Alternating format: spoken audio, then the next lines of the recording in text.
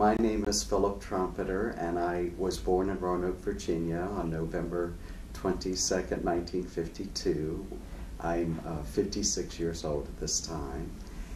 My mother and father were Ellen and Albert Trompeter. My mother was born in Roanoke, was the daughter of Russian Jewish immigrants, and she was first generation into this country. And then my father was born in Toronto, also first generation Jewish immigrant into this country. He, by profession, was trained in engineering, and unfortunately the Depression came. He was accepted into MIT but couldn't go because of the money. And he came from a line of bakers from Europe for a couple of hundred years. And so his father was a baker, and his mother's family were bakers. And so, so he helped in the bakery business, and moved from Toronto to New York to Baltimore to Newport News, and then finally to Roanoke. And so they were in the bakery business, and we were in downtown Roanoke in the historic farmers market, and the apartment was above the store as well as the kitchen, and my mother worked in the bakery. And I'm the youngest of three children. I'm an oops baby. My brother and sister are rather much older than me. They live in Roanoke now, and I'm married for over 31 years to my wife, Serena, who I met while going to law school here in Richmond. She was originally from Brooklyn, but grew up in Richmond, and we have two wonderful children. Our oldest is our son, Jason, and he's 28, and our daughter, Jessica, is 27, and he's an engineer, and she's now a registered nurse. He lives in Detroit. He works in the car racing industry, and with NASCAR and related Formula One things. And my daughter has 2 degrees, one in English and one in nursing from NYU, and she works in New York City at Sloan Kettering. So that's a little about my background, or from whence I come. Well, let me ask you a little something. Now, it must have been quite interesting growing up above the business. What kind of things did your parents focus on in terms of what they produced?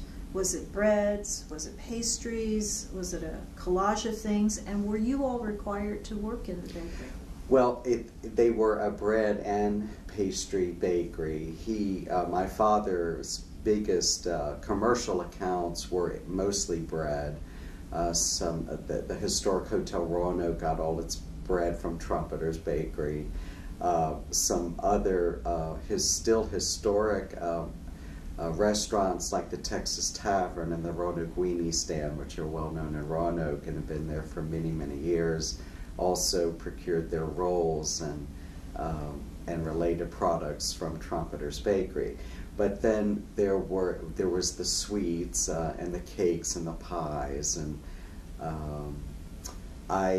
we were not required to work in the bakery, though I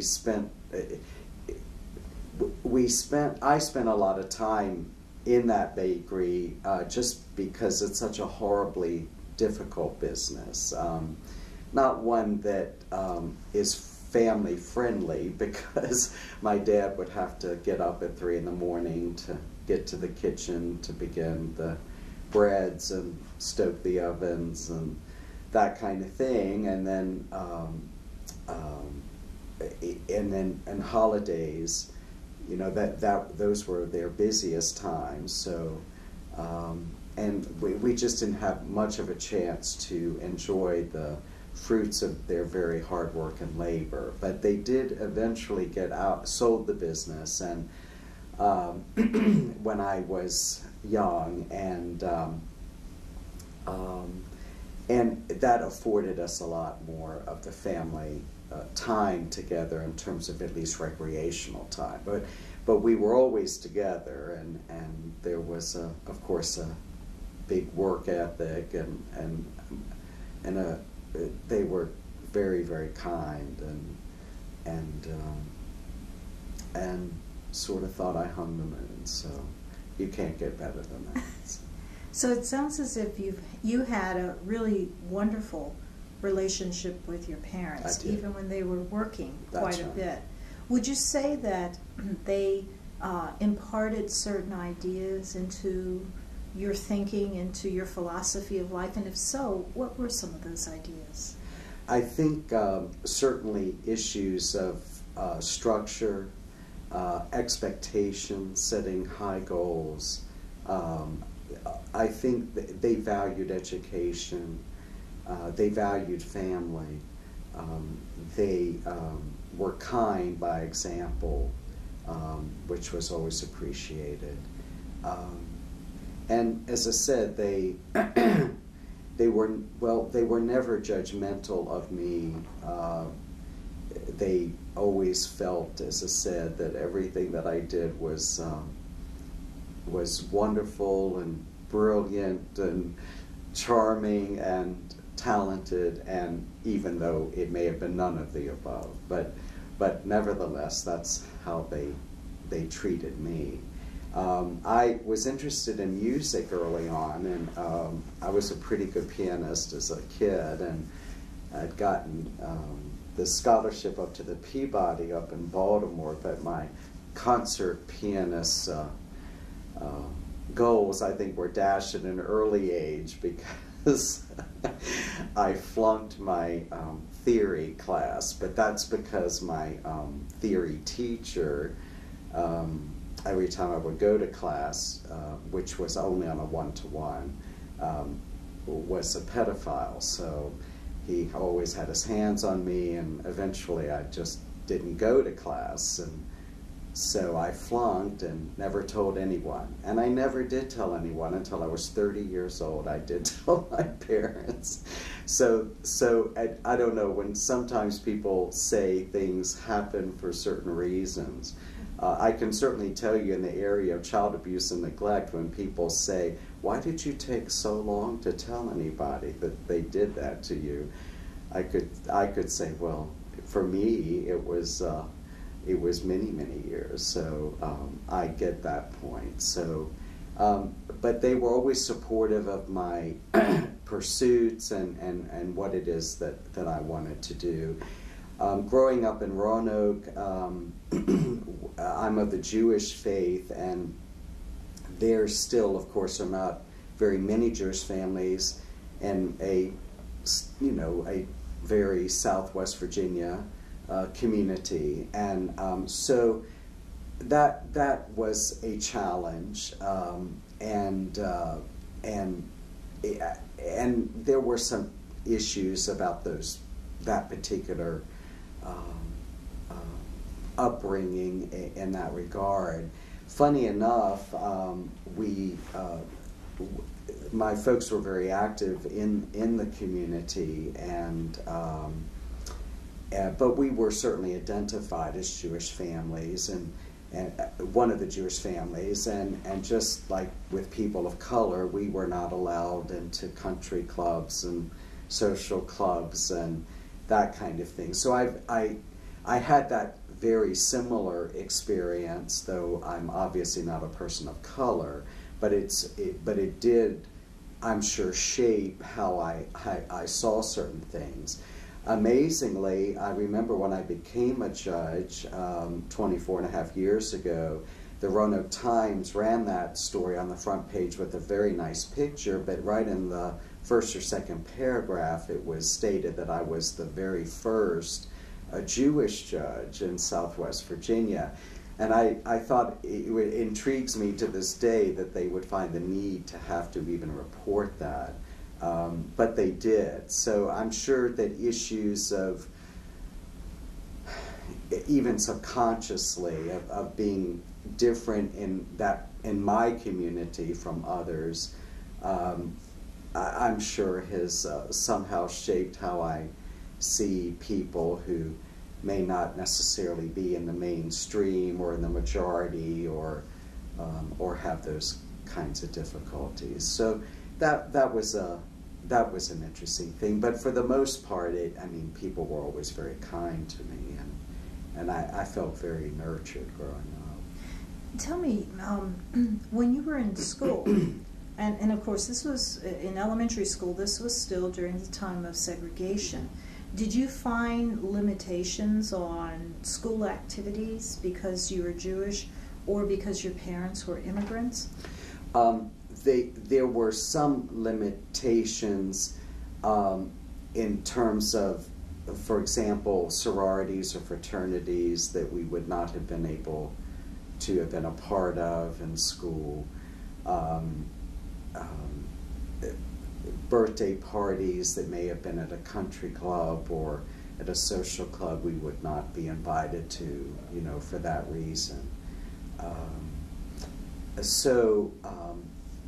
But I don't recall it being overtly oppressive. I know, I do remember experiences where I was termed that Jewish child, or there was some talk of that. I remember that my father, with some other prominent Jewish families, had applied to memberships at some of these clubs as a way to sort of break in, and of course were denied that. But generally speaking, I mean, I was always aware of it, and I think it gave me more of a sensitivity to it. I remember as an older teenager, my sister, who's older than I, had married a fellow who was in the broadcasting business, and one thing led to the next, and he, with my sister, they decided to open the first black radio station in Southwest Virginia, which is still in existence.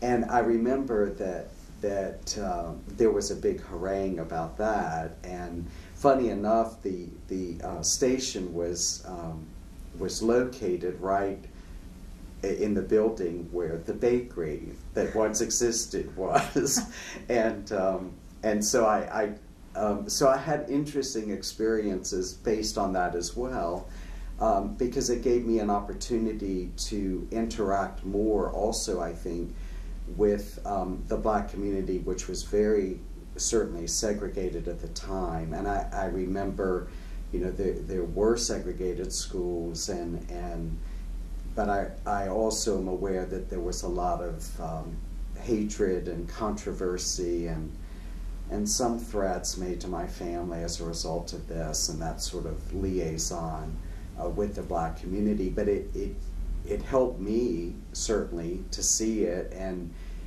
gave me other experiences that I doubt a lot of people who are not of color at the time would have had. So that was, I'm sure, an issue that had affected me greatly. How old were you at the time? I was, I would say, in my mid-teens when they opened it. And what was the perspective of your parents? Because they obviously were the recipients of some of this hatred. Mm-hmm. You know, I remember they always kept a pretty nice perspective. They didn't, I know that when they were seeking advertisers, and because that's how stations make money, that they met up with a lot of resistance at the time. But I don't recall them ever feeling deterred or discouraged, and it became a very successful operation and still is, though my family many years ago sold it, but it was an interesting experience. What motivated your sister to opening this radio station? Well, because she was married to a broadcaster, so she just sort of joined the effort. Pardon was me? This a niche that they saw needed to be filled? Yes, because back in, well, I'm not an expert in how one opens a radio station, but as I recall, back then the FCC had to give, they only had certain frequencies open, and you would bid on that, and they were very stingy about how they would offer those opportunities. And because it was meant to be the first black radio station, my guess is, or my recollection is that the FCC found that more appealing to grant that license and give permission for the opening of that station and the ownership of that frequency. So that's kind of how that played out. So, so they had to find a niche in order to go into the business. Mm-hmm. Did you feel that there was any negative reaction toward you in school? No, I think a lot of people were more intrigued by it, and I remember a lot of my associates thought it was kind of cool. I remember that when black entertainers would come to town, the station always seemed to somehow sponsor it. James Brown came many times, and I remember the chance to meet him many times. I remember we would go to the airport, and he would fly in his private plane, and I'd get to go in, and you know, and he got to know me, and that was a neat experience. But of course, you're just a young teenager, and one gets easily dazzled at that age. But nevertheless, I remember that my friends thought that was neat or cool, and so I never suffered any hardship over, at least from my peers, about my family's association with the radio station. Well, it sounds like you had a very interesting upbringing. Well, I did, and then my folks let me sort of really fly the coop and see what the other side of the world looked like. So I left there after graduation and went to New York University in New York City. So I'd never been to New York until my first day at school. Before I ask you some questions about that, I want to go back for a moment and ask you a little bit about some of the teachers who really impacted your life, and what you found yourself gravitating towards in terms of interest. You said you were very interested in being a concert pianist at one point. So tell me a little bit about that, both from elementary, and of course I had junior high school at that time, and then high school. Well, I loved playing the piano, and we lived, after the bakery time, we lived in a very small 3-bedroom apartment until I was 13 years old. And my brother and I not only shared a room, we shared a bed. And there was an old piano. My dad owned this apartment building, and there was an old piano in the basement that was horribly out of tune and in terrible condition. But nevertheless, you know, I said that I'd really like to learn how to play, and that was the only piano I really had access to. And as time went on, I really had a talent, I thought at the time, you know, for playing piano, and my folks were very supportive, and then they bought me a real upright piano, which was put into the apartment. And then when we were able, when my folks bought a home, eventually, a large, nice home, versus apartment living from birth, my uncle, who never married, and I was, I guess, sort of the apple of his eye, was very supportive of me playing the piano, and he then bought me a baby grand that I have to this day. It's a nice Steinway, and so so that was always very helpful. And my piano teacher, Mrs. Nash, was, of course, a huge mentor for me and very encouraging, and assisted me in competitions and those kinds of things. But on the other side of the coin, I was, though I guess perhaps objectively would have been considered a somewhat precocious child, I was a small child. I'm not going to say sickly, but small and almost frail-like, and often sometimes not too well, and because of that, I was growing up like that, even into high school, and you're a boy. That's kind of a that's kind of a hard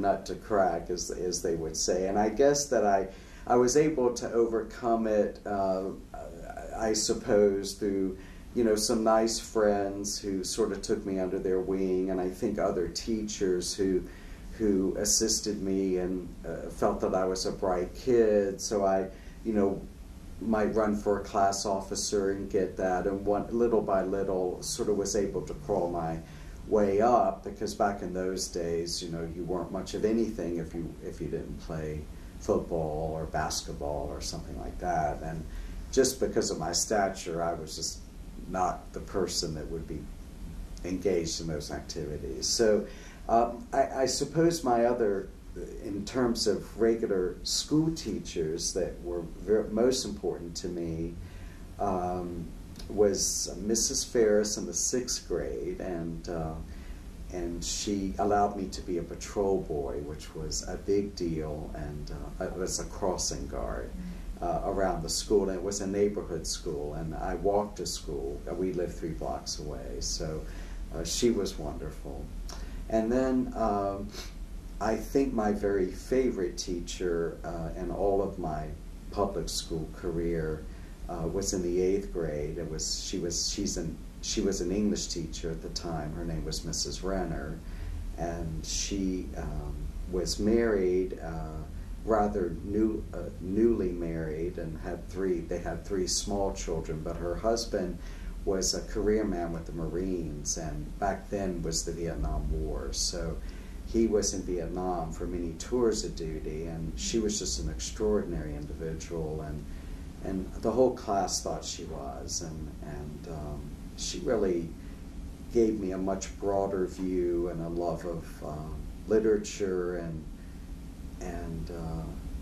just more creative thinking, and was just very encouraging in that. And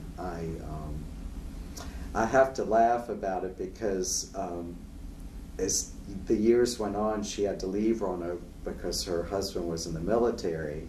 So for a time I lost touch with her, and she lived in Europe with her family for a while because of that. And some years ago, I took my family on a trip to New York City. Our kids were young teenagers then, and they wanted to go to the Today Show, and it was around the Christmas holiday. And we were trying to think of something that might get the camera's attention. Well, we were staying with my cousin, or shall I say at my cousin's apartment, so I around here and around my friends, I'm a very good cook, and as is my wife, but of course I came from very good cooks and bakers. So one of the things after I became a judge that I would make just as a little gift to folks, and the court system particularly, was fudge. And so we thought we should give it a name, and we called it the Judge's Fudges. So, and my wife even had labels made, and I'd make this Judge's Fudges every Christmas time, you know, to give to friends at Hanukkah and Christmas. And well, anyway, since we were going on this trip to New York, I decided that I'll leave some of the Judge's Fudges for my cousin. Well, I had a little extra, so when we went to the Today Show, my kids said, "Dad, why don't you bring the Judge's Fudges and offer it to like Matt and Katie and Ann?" And I said, "Oh, they're never going to do it." I said, "Okay, let's do that." So I did, and sure enough, they just zoomed right in on me and just made a big deal. So all these people, all my friends and relatives across the United States, sees me on the Today Show, including that teacher, Mrs. Renner, who I had lost touch with. And so finally I was able to reconnect with her, but it was that was a true silver lining of that experience, and how just we were able to reconnect. So a very important individual in my life. How was she so important to you? Well, again, I think just giving me more self-confidence about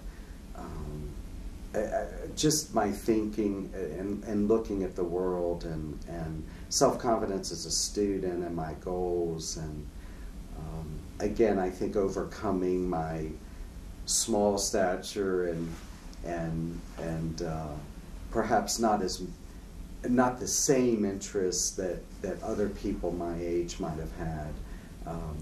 She was always very encouraging. So. Did she help you to have a favorite author? She helped me to have an appreciation for lots of authors, and exposed me, to lots of literature and poetry. And I think is one of the main reasons why I was brave enough to leave Roanoke to go to a major city and experience a world that I was unfamiliar with. Because back in the day, at least in my high school in Roanoke, if you went to college, and you didn't necessarily do that back then, but if you did, then most of my student friends would absolutely pick nearby Virginia schools. So it was very radical almost that I would consider leaving the state, but particularly to go up to the Northeast to a place like New York City. And I think that Mrs. Renner was one of those people that was responsible for me sort of seeing what the other side of the world would look like. So did you end up having then a favorite philosopher that you like to read that helped inspire you? Well, I was not, well, I should say that in terms of authors, they were true literature people. They weren't philosophers back in high school. Funny enough, once I got to college, I didn't think that I was talented enough to be an English major, but in having a very liberal arts curriculum, philosophy and religion studies really sort of caught my eye and really appealed to me, and because I was never exposed to that. Back in those days, high school curriculums didn't have religious studies or philosophy. You were just a straight English lit kind of track, and that would have been the most that you would get in terms of your exposure. So I think those influences allowed me to then feel more comfortable to pursue those other interests. Did she recommend NYU? She did, and as did others. I looked at several in the Northeast, and I had looked at Columbia as well, and I was a little too afraid of Columbia because Columbia is north of Manhattan technically, and back then it was the turbulent early 70s, and I don't think that I was prepared to make that kind of leap. NYU was a little more comfortable to me, given that it was right in the heart of Greenwich Village, and I just thought I would feel a little more at ease in that particular environment. How did your parents feel about you going so far away? They were, again, very supportive. They missed me a lot, but they were very, very supportive. But I'll tell you that I was very naive. I mean, very naive, and I because I'm not exaggerating that in high school, I mean, the most exposure that I had to delinquency or drugs would have been beer, and I didn't even partake, and in terms of just people, other than of color, but other than that, I just had no other exposure to people who may have been different or other experiences. I remember the one thing that caused my folks alarm is that the very first or second week that I was there, my dorm at NYU was taken over by the Gay Federation of Greenwich Village. I mean, they literally occupied it and took it over, because over the summer they would rent out their main hall, you know, to groups, and they rented it out for, as I recall, a nude men's beauty contest. Well, to get by NYU, they couldn't say who they were and what they were doing. Well, apparently a few days before,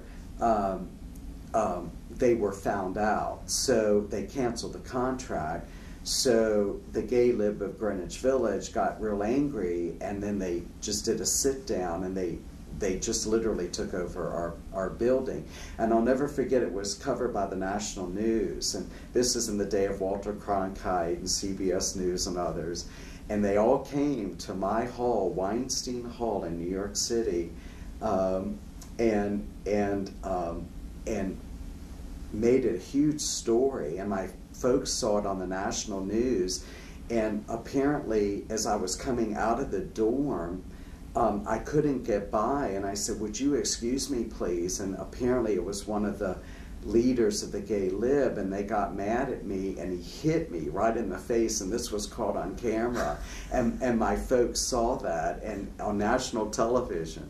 And, you know, I had never met a gay person until I went to New York. I'd never been exposed to marijuana or other drugs, but I will tell you, frankly, and again, these were the turbulent early 70s and the hippies and all of that, and I'm right in Greenwich Village, but I mean, that was just beyond abundant and accepted. I mean, we would laugh that when I would get off the elevator on the floor to my dorm on the 6th floor, I mean, the smoke from the hash pipes and the weed and was so heavy that you couldn't see from my elevator to the door of at the end of the hall, just from all of that wafting in the air.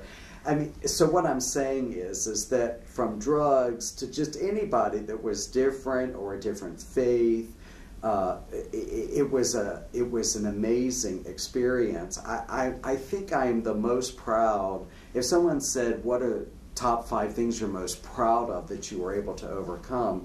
I think the fact that I was brave enough to just stick it out, being from Roanoke, Virginia, and I had a very Southern accent, and I was the only Southerner I know in the place, and people would take my hand and down the hall and say, "Here, talk, let's all hear you talk," and like I was almost a freak of nature, but I endured it, and it was a fabulous experience and a rich experience, and but I look back on it and I'm just amazed that I was brave enough to do it. So when your parents saw you get hit on national television, and knew that the Gay Lib of Greenwich Village had taken over our dorm, and you know, and so did they put pressure on you to come back? Well, no. Finally, the university and the police, you know, intervened, and they finally settled their differences and got out. But it was for quite a few days that went on, and I had, you know, I did reassure them. My parents were older parents, and as I said, I came along. I know they were happy for the accident, but they were older parents, so they had a trust in me that probably, now that I'm a parent, I would never have had or never would have engaged in with my children. Not to say that I don't trust my children, I do completely, but almost to a point of giving up the supervision that they thought was maybe necessary. So, but thankfully I didn't go astray or anything. So. Well, now, after that event happened, I guess you were, in a way, a celebrity on campus. I was wondering if that changed. Oh, I don't think I was a celebrity on campus, but, you know, again, we're talking about a major urban university with what was then feeling like a gazillion people, with protests, with the war, and with human rights and civil rights, and I mean, all of that was going on, you know, back in the day. So, did you get involved in any of these movements or activities? I got involved a bit in the civil rights movement. I did a few marches, you know, down Fifth Avenue. I was engaged in that way. I didn't travel, you know, for example, I didn't take any leave of absence and travel down south or anything of that nature. And nothing noteworthy except to say that I got involved in that. What made you get involved in the civil rights movement? Well, I think it was all, I think it was really, a lot of that was sort of my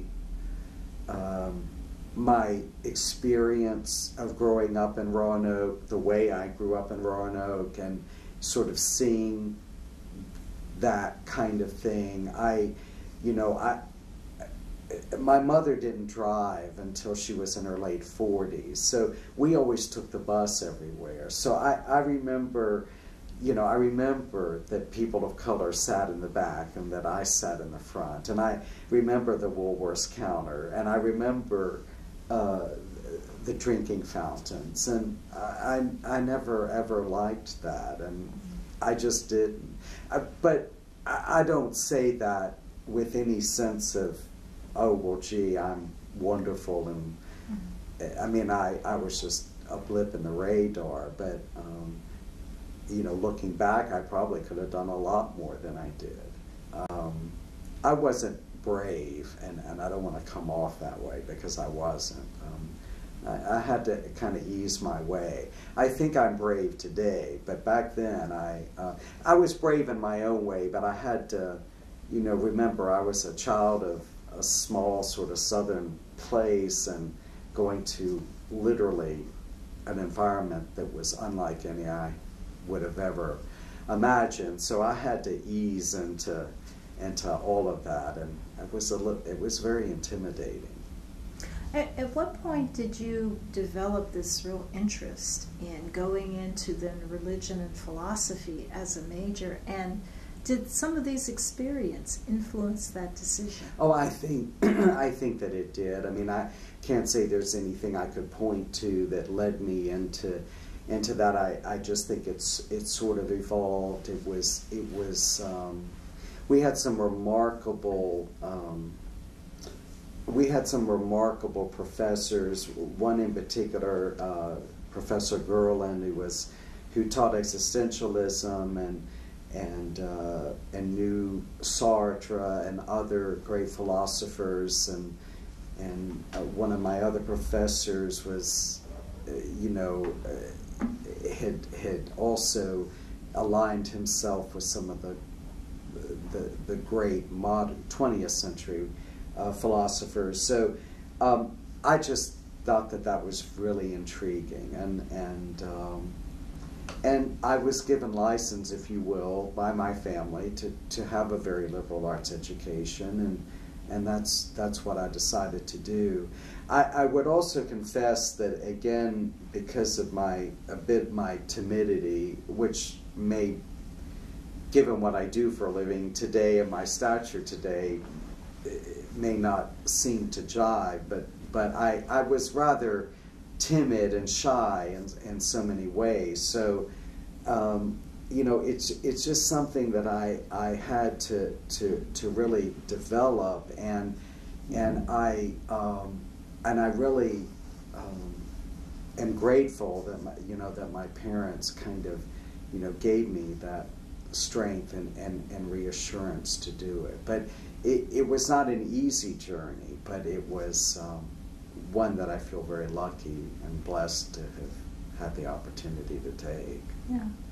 What were some of the ideas that you learned as a philosophy and religion major that really impacted your life and became kind of your, added to what your parents taught you, your mantra, so to speak? Well, just being exposed to the different religions, because, you know, for the most, I mean, of course I was familiar with the Christian faith, but I had, for example, most of my roommates were Italian Catholics, a lot of them from New Jersey and Long Island, and I couldn't do it today, but by the time I finished my undergraduate education, I was able to say the entire Catholic Mass in Latin. You know, because I went to so many masses with them, because they would always invite me to their homes for their feasts and, you know, and their holidays. So it gave me, I think, a lot more a broad understanding of very many types of people and very many types of beliefs. And, you know, and not to mention the war protests and the civil rights movements, and all of that just really appealed to me. I also, though, have to say that I didn't think I was terribly intelligent enough to head on any movement or anything of that nature. I'd like to think that that there are things that I was able to do as an adult, as a professional, and ultimately as a judge that may fall more in that category, but not in that day. You know, in that day, I felt very much like a watcher, and just sort of had to ease myself into my comfort zones. Mm-hmm. Had you framed in your mind what you wanted to do at that point? Because it seems as if early on you had kind of given up the idea of being a concert pianist. So had you thought about a niche? I had not in college thought about a niche, and it is true that as my college was ending, I needed to think about that, and admittedly that's why I went to law school, because to be very frank, I didn't know what else to do. Which is not the reason anyone should go to law school. I just thought, well, that would be an honorable pursuit, and I bet Mom and Dad wouldn't mind if I pursued it. But I can't say that I went into that with any thought that I was going to, by any means, change the world, or that it was a springboard from what I had been doing into something else. I mean, of course it can be, but I was not sophisticated enough to get that at that point. So I went to law school for all the wrong reasons, just simply because I didn't know what else to do with my life, and I just thought that nobody would hassle me that I pursued that interest.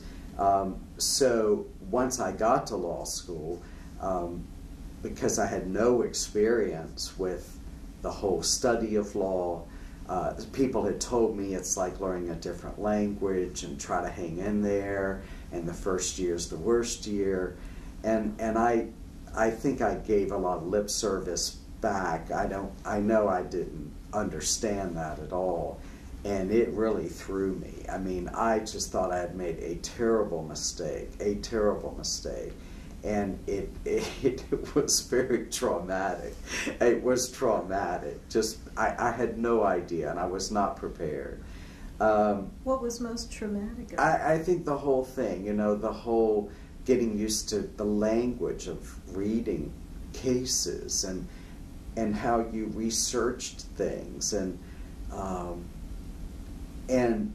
the thing that I found the most traumatic was, and it was my perception then, that my classmates, most of whom were older than me, were so unidimensional in their thinking. I remember vividly thinking that.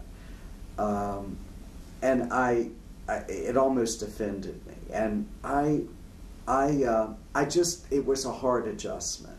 I think, again, the reason that I stuck it out, and I did well in law school, but I stuck it out only because I'm one of these people that tends not to quit anything I start. I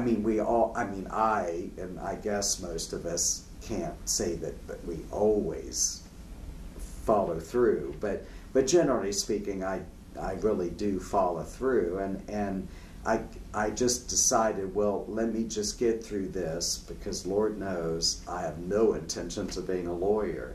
So, but I made nice friends, and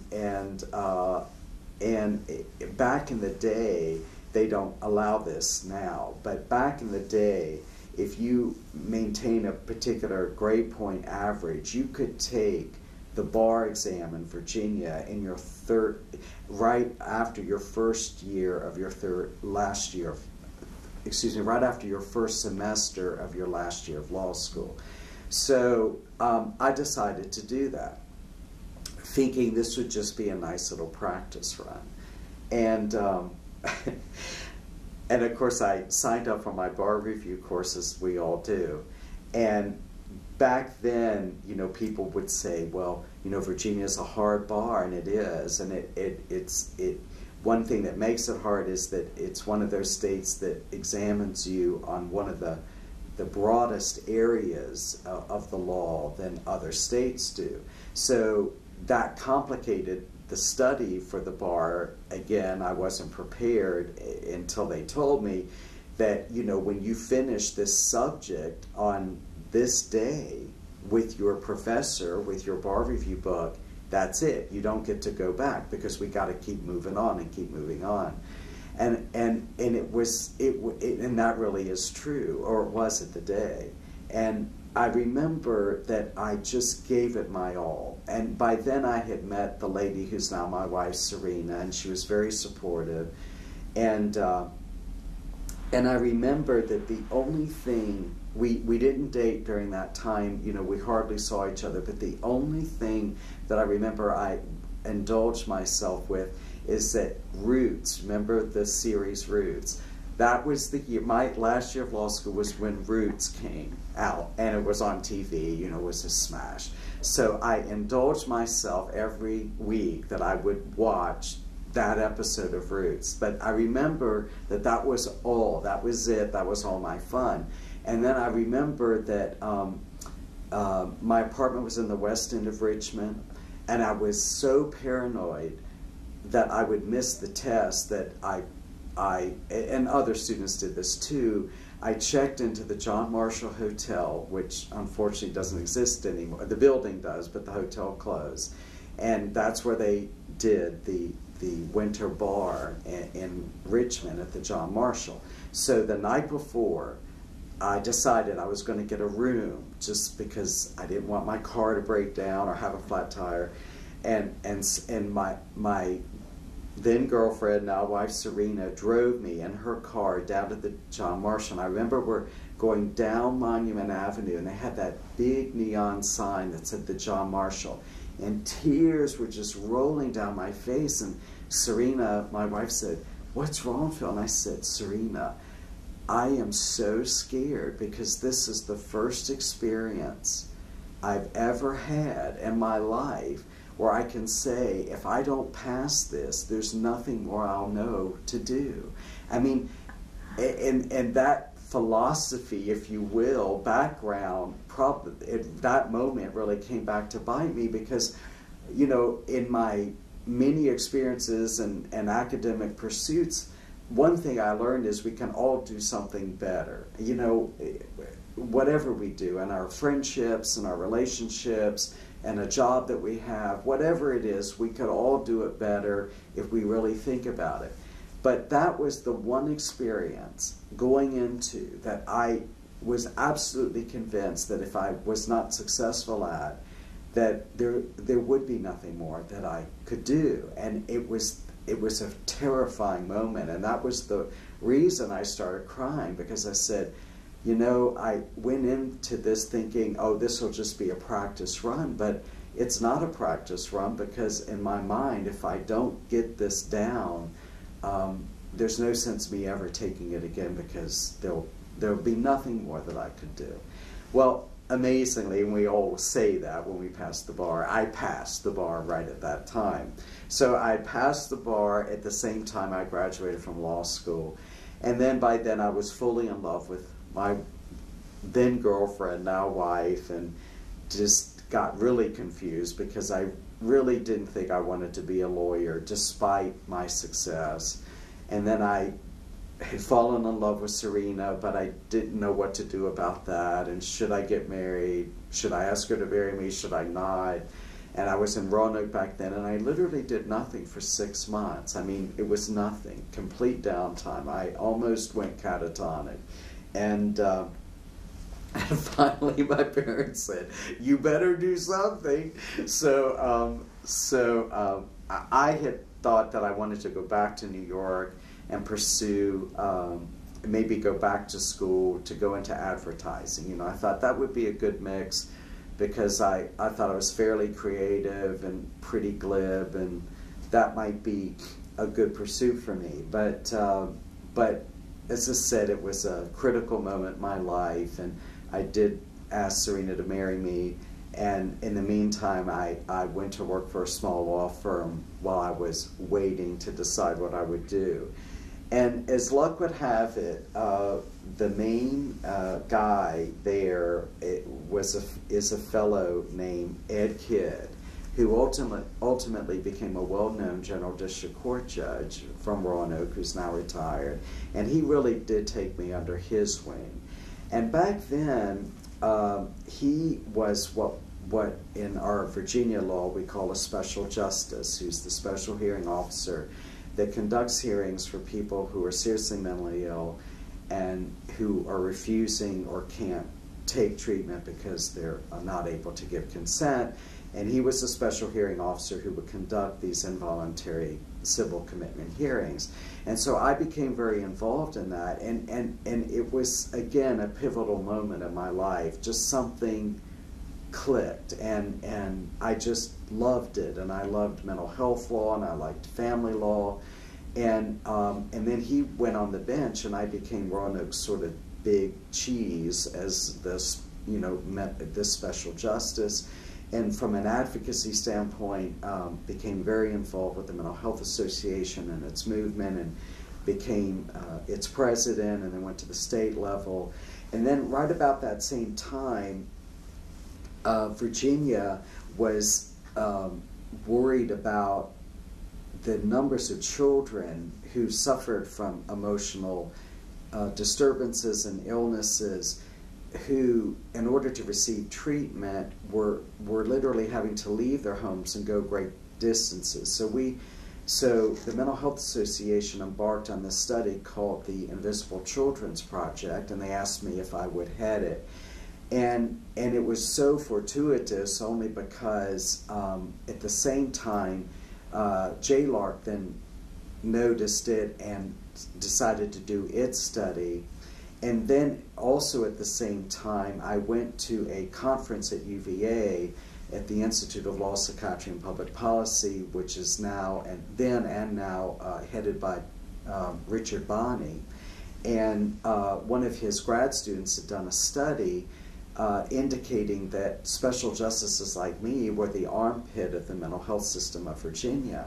Well, of course, that just alarmed me horribly and insulted me horribly, and I took it personally and arose out of the audience and said, how could you say that? And I challenged him, well, you know, what's the best way to engage your enemy? And that's to take him under your wing. So Richard did do just that, and at the same time, then Delegate Warren Stambaugh from Northern Virginia decided to study the mental health system of Virginia. Sadly, Delegate Stambaugh died young of an aneurysm, but before his death, he allowed me with Richard Bonney to sort of be a part of a small cadre of people where we had the privilege of working on a complete rewrite of the mental health legislation here in Virginia before this last one.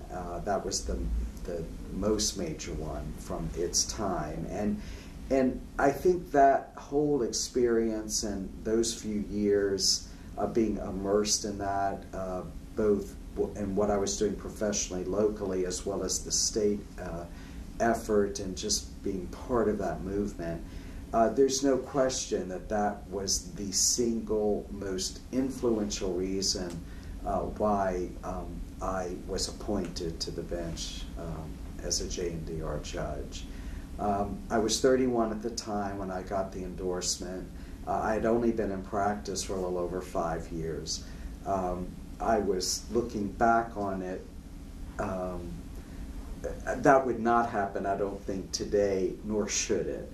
And I probably was too young in many ways to have gone on the bench, with one exception, and that is that I think that youth allowed me to have the vitality and energy to really get in there. And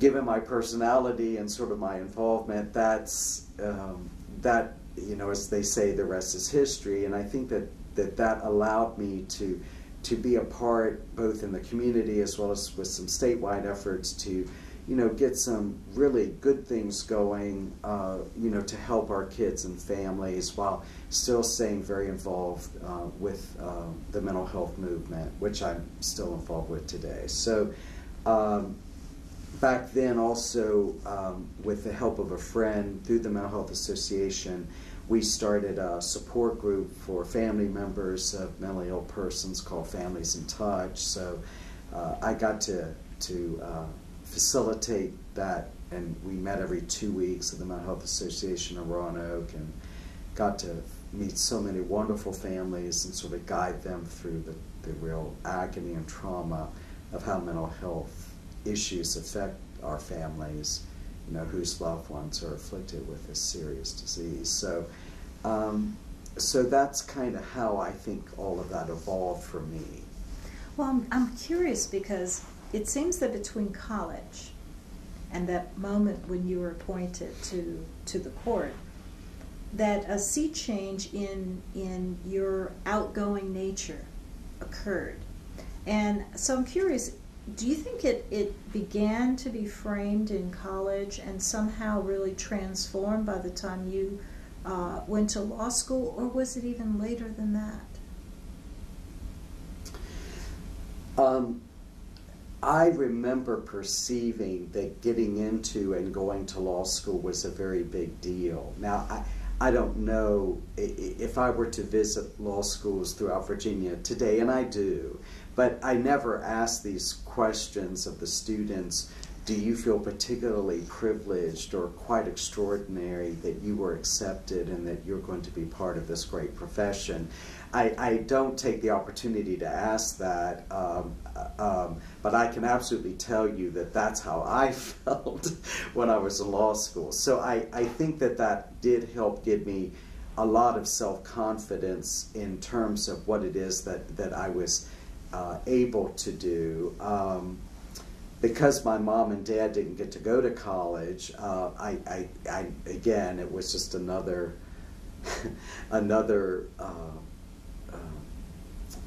perhaps part of my journey that they did get to see and just took enormous pride in. So again, I think that really helped me. But there's no question that the biggest sea change came when I was able to be involved with serving mentally ill persons in Roanoke and understanding mental illness. Did you get involved with that because you had an interest, or were you sort of put in that situation? I think it was both. They invited me into their fold once I became, before I became a special justice, I would represent as an attorney the patients who were involved in those hearings. But yes, it was kind of a mutual sort of meeting and invitation, and they encouraged me to get involved and to see, and it was just so illuminating. I mean, that truly was a sea change in my life, because to this moment, you know, I feel that persons stricken with mental illness, I mean, for me, I think it's the worst disease ever, you know, because it doesn't kill you, but it's horrendously serious. It never goes away, and it affects every part of that person's life, particularly their family, their ability to function, their ability, and how it is they see their place in our universe. It is horrific and affects so many people so tragically, although it doesn't always have to. So the challenge is to help make sure it doesn't, and that was so inspiring. And to this minute, I mean, they're the people I admire the most, and their families. And for me, they gave me gazillions back more than I ever gave them, because just in terms of the understanding and the insight. And there's no question that that's what most prepared me, you know, to go on the bench in terms of having empathy, in terms of understanding crises that can affect kids and families and all levels, and really how many forms of mental illness and related disorders like substance abuse disorders or addiction disorders, you know, come into play and you know, make us humans so frail. So. Did you find that you had to do a lot of background research? Oh, there's no question, and by being thankfully in Roanoke, and sadly to this day doesn't always happen this way, but in Roanoke, even when I started, we made sure that those hearings were done in the hospital. We didn't bring them in shackles and chains into the court and handcuffs and in a court environment, a courtroom environment. We went to the hospital where the patient was, and that's where we did the hearings. And was that unusual? Yes. I mean, back then it was very unusual, and even today there are courts that conduct involuntary civil commitment hearings not at the hospital. Who was responsible for having that at the hospital? That's the judge's decision. That's either the special justice or judge's decision. And was that something that you initiated? I didn't initiate it. Ed Kidd, my predecessor, had done it that way. But in terms of my education, it afforded me, because I was based at the hospital, I mean, I had almost my own office right in the emergency room of the hospital, because when there's a psychiatric emergency, they enter through the emergency room. So I kid to this day to my physician friends that I've already done my residency in psychiatry. Now I just need to go to medical school and I'll be set to go. But being based at the hospital, you know, not only did I see what happens in crisis with mental illness, but I got to know the pharmacology of it.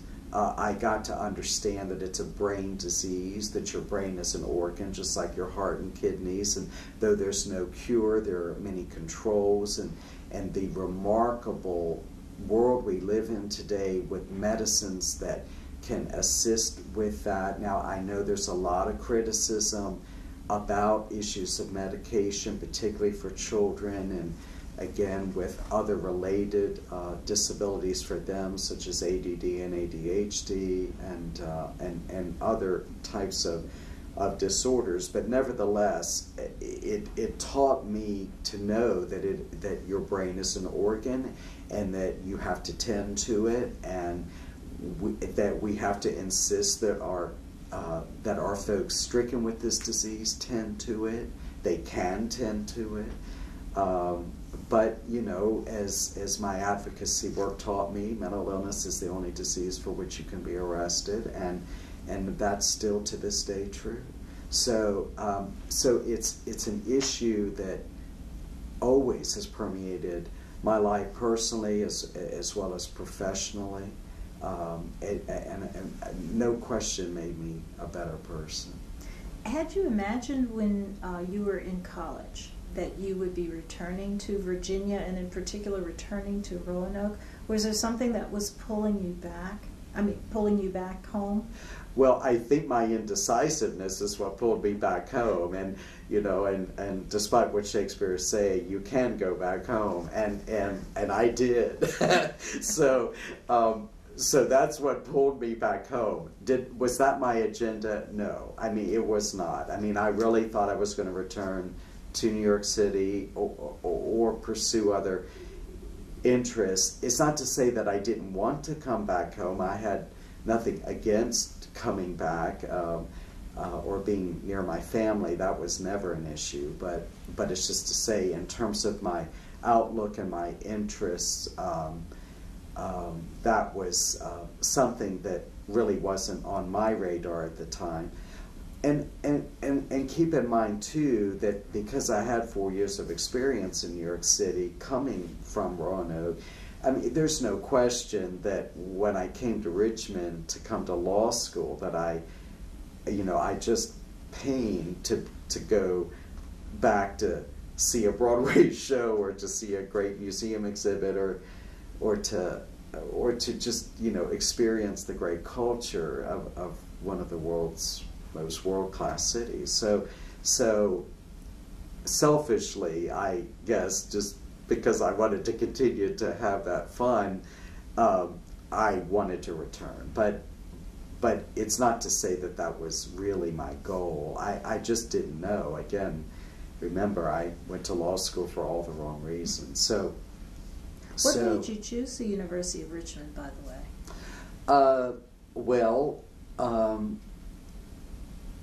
I thought that it would, because it was in our state capital. I'd never, I have cousins here, so I'd been to Richmond a few times.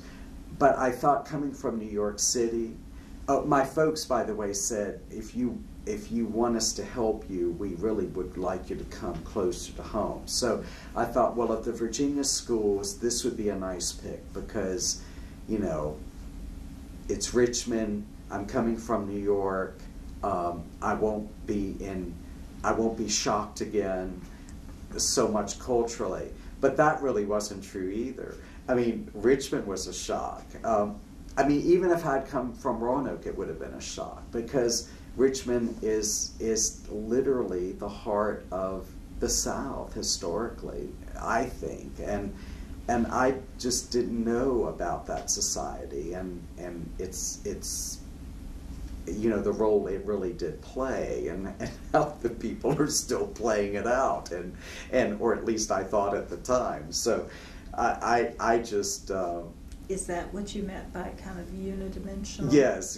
So I just felt that it was a much bigger shock where I thought it would be an easier transition. It actually turned out to be a bit of a shock. So, but again, I met nice people, and that's kind of how that phase happened.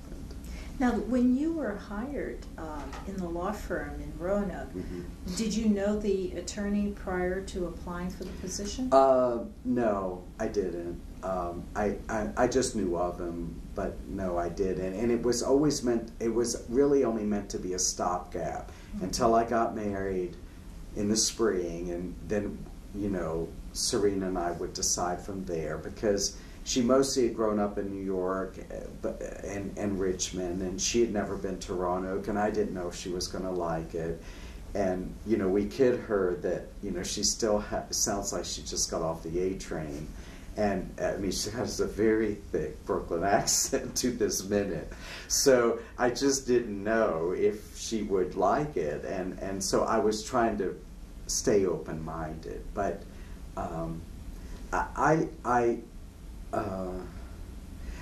I really guess I mean this in every spiritual, religious, or karma-like way anyone wants to take it, but I really think that it was all kind of meant to be for me. I mean, I love what I have had the chance to do. I love that I got this position. I feel I'm the most lucky guy in the whole world in every way. I just think it's been extraordinary. And because it was not ever something that I set out to do. I just really feel it was providential. I do. That's interesting. When you kind of found part of your niche, and I'm going to call it part of your niche, the mental health issues, did you know at that moment that this was something that would be a passion of yours, or did you find that you evolved, in a sense, into really finding this of great importance and seeing all the connections in society? I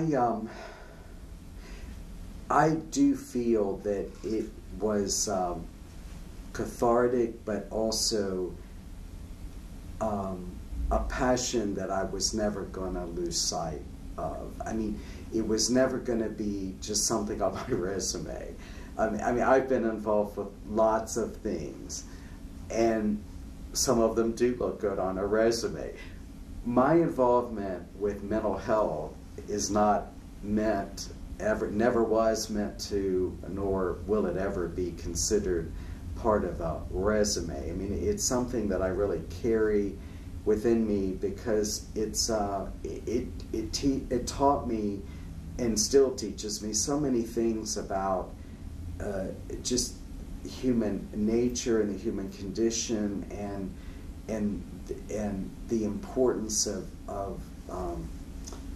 understanding families who are not like you or who really struggle with real barriers that you may not have been fortunate enough, that you were fortunate enough not to have to confront, and demons that you're just fortunate enough not to have to confront. So, and because in the judge business, I mean, there's judges and there's judges, and in the work that I do, I don't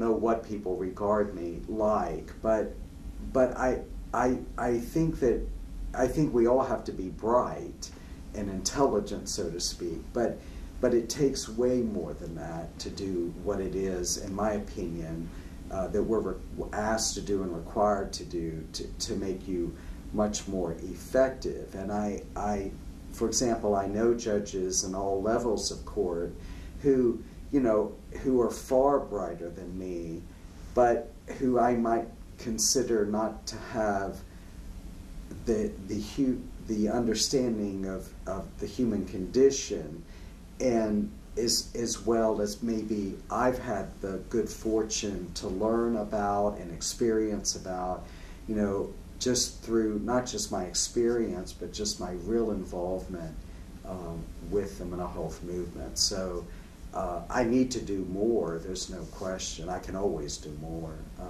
Do you think that issue is a crucial element that may be missing from even the training of judges who have to deal with people at the level of the juvenile court or the district court?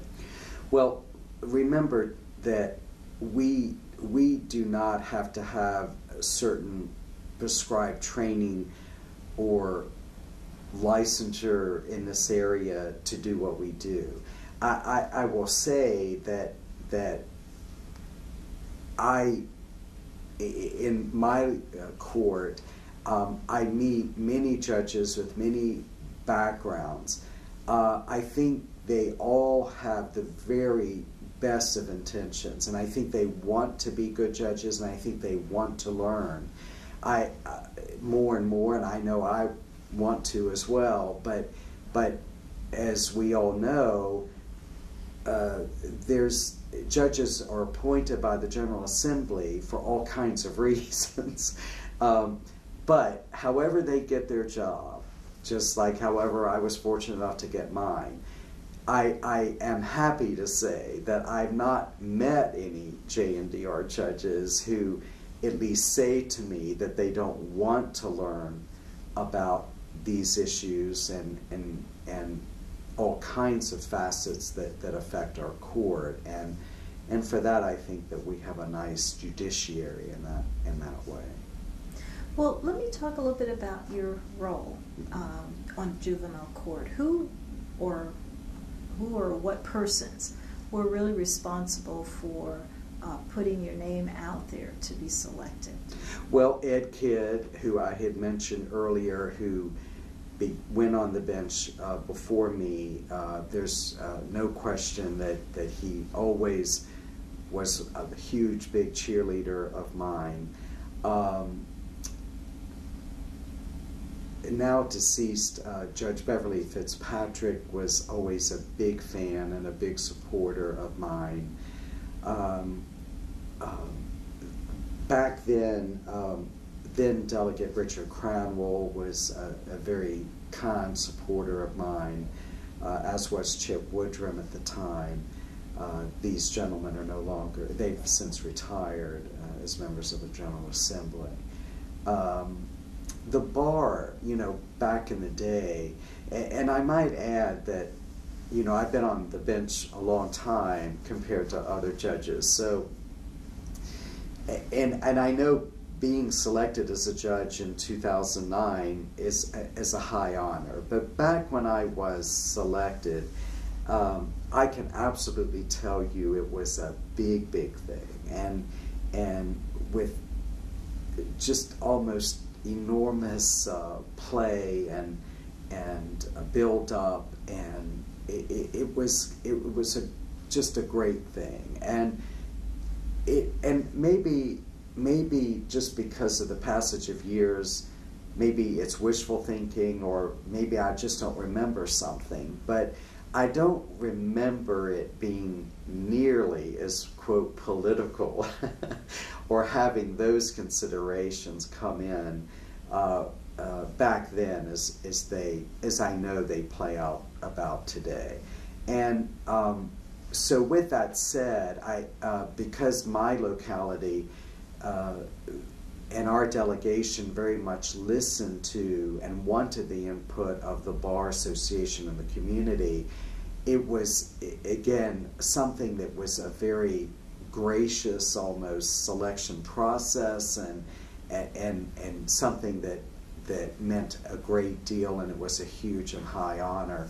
My folks were getting very elderly at that time, and my dad had suffered a bad heart attack and a stroke before I went on the bench, and I remember, thank God they were there at my investiture, because my dad was always an emotional guy, but he was a tough guy. But because of the stroke, as sadly with many folks who suffer from strokes, it's common that they become a little bit more emotionally labile. But I remember that just as I was about to take the oath, that my father burst out crying in the courtroom, and it was very audible. And I am so happy that the reporter in the Roanoke Times noted that in the second paragraph of the article, you know, after saying I was the first Jewish judge in that area. They also noted, though, that my father, you know, had burst out crying. And I just want to say that it was a much bigger deal. And I don't think it's just wishful thinking or just the luxury of, because it was over 24 years ago, but I really mean that. So I mean, if I had been elected President of the United States, I don't think it would have been any more thrilling than getting, you know, this appointment. And not to mention that it is the most important court in the land. It's the best court. It's such a vital court. I mean, I feel such pride of being able to serve in it. Explain why you think it's the most important court. Because it's the court that affects children's lives and children's families, and no other court does it like we do and can do. And if you don't do it right, you can really mess things up forever. And and I'm sure I've made a million mistakes, but the point is that it's the most important court in that regard, and it's the one that gives you the opportunity, I think, to make the most difference. I know that there are courts, such as appellate courts, that appeal to certain judges because of the intellectual challenges you get to have. But, you know, I just, keeping company with 20 briefs in an 8-hour day just doesn't ring my chime. But being able to, but it does those people. But for me personally, it just having that chance to really make that difference. And you know, from my religious training and study, you know, there's a teaching in the Talmud, you know, that says if you save one child, you save the world, and that's meant to mean that we, each of us, can change the world. We can, and we do, and when you do it right for a child and for a family, I mean, you're changing the world, and it's literally that poignant. It's literally that thrilling. I mean, I'm not saying these epiphanies come every day, and not to mention the complete horror sometimes of cases that we have to hear, and the strain of it, and the chronicity of it, and you know, until we may ever get to a certain wonderful point. But we do get to those points, and we don't save every child, and we don't save every family, but done right, we can do such great things. And I don't take credit ever for those things. I'm just part of a system of greatness, I think, that, you know, has the ability to really do that. Though I'm tired. But you know, so sometimes when I fantasize about what it would be like to finally, you know, just rest and put it away, you know, I'll never ever feel burned out from it. I mean, I'll leave it, but I'll never feel that.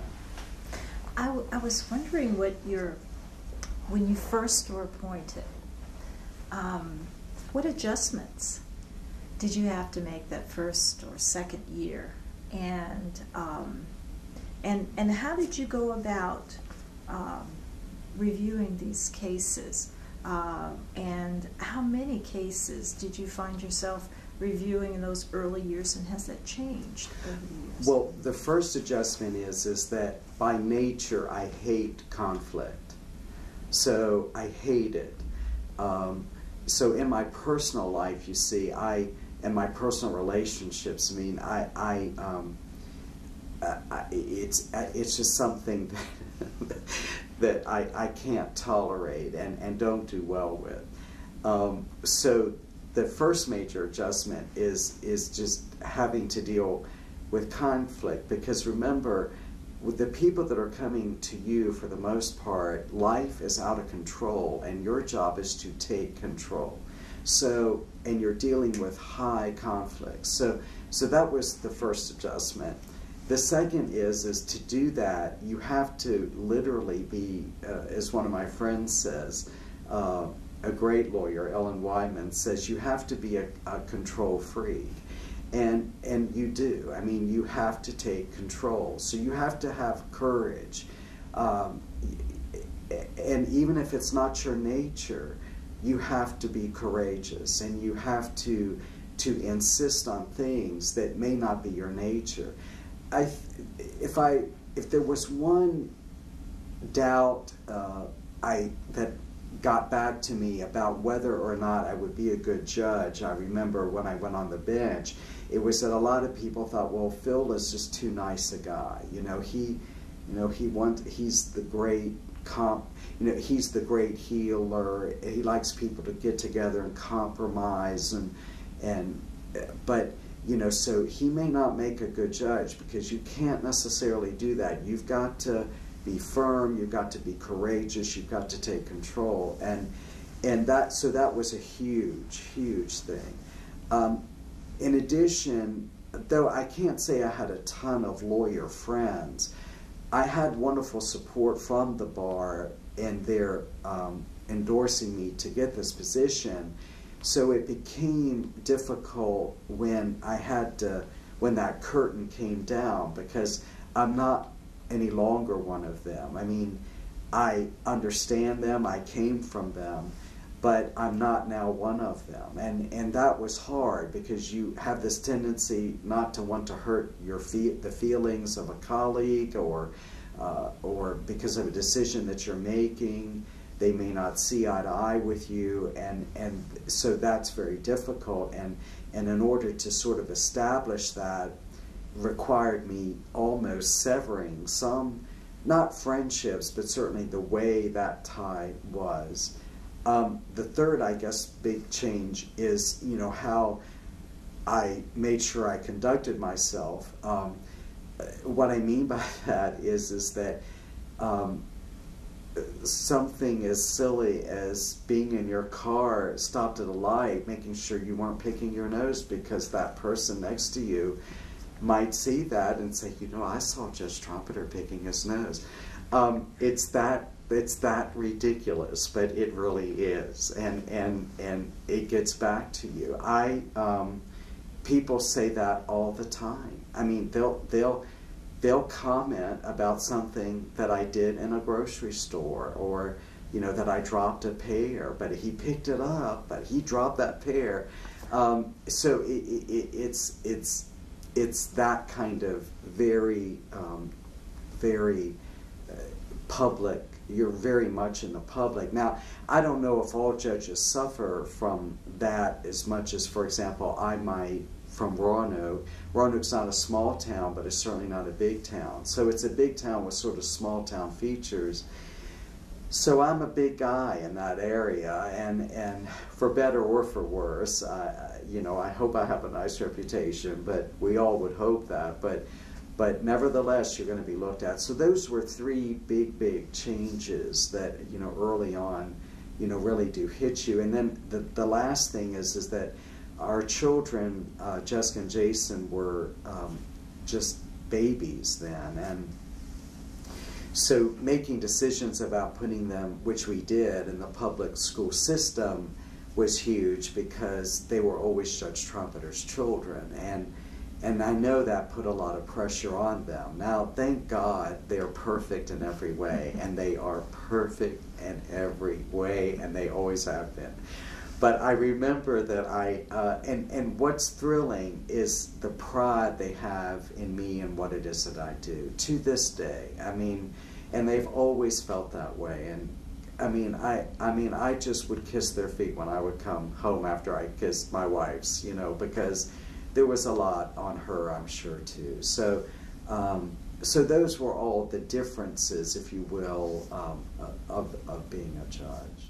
Why did you and your wife decide to put your children in public school? Because that's where they should be. You know, that's real life. Those are real people.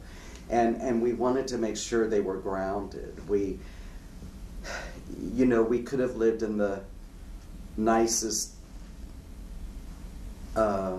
development in town, but we purposely didn't. You know, we could have sent them to private schools, but we purposely didn't. And I'm not saying we deserve any great pat on the back, but it's just to say that we indulged them enough, and I think parents sadly and rightfully struggle as it is, that with all that we can give our children, we want to make sure they stay grateful, that they stay grounded, that we're tending to really monitoring, you know, what is the nature of our children's heart and soul, not their, again, their resume to get into the right everything. So that's why we made that decision to put them into public school. And our son, the oldest, was great always. Just he was, you know, Mr. Best all around, and actually was voted that, you know, was the big man on campus. Great guy, everybody's friend, good athlete, you know, good student. And Jessica, Our daughter was more reserved and just didn't like attention brought to herself. And bless her heart, and people laugh about this, but it was really very sad because she was our daughter. You know, there's not many guys who are going to knock on Judge Trumpeter's door to take out his daughter on a date. So she was well liked in school, you know, and editor of the yearbook and a class officer, but when the bell rang at the end of the day, life was over for her, you know, because no one wanted her around because, you know, she had, I think, unfortunately, a class of students with her who were always into stuff, and they just didn't want her around. And from a parent standpoint, of course, that's nice, but from her standpoint, it was painful, and we saw that. So we struggled really at making sure for both of them that everything was okay, and the promise that we made was, if you will just get through this, for better or for worse, but if you're feeling the worst, just know that you may go to any college in the United States or world, and I'll pay for it. I don't care what it costs.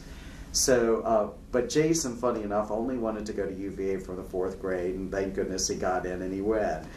So Jessica did really take us up on the offer, and she went up to the Northeast. So she went to Boston University and then got a 2nd degree at NYU. So, but that was cute, and they just did a great job. But it was hard. It's hard on them because I know many judges whose children are not well grounded, and you know, and they struggle, and of course you're going to be identified, and it's unfair to those children, and it's unfair to those judges. Although I have to make a confession, and I really mean this.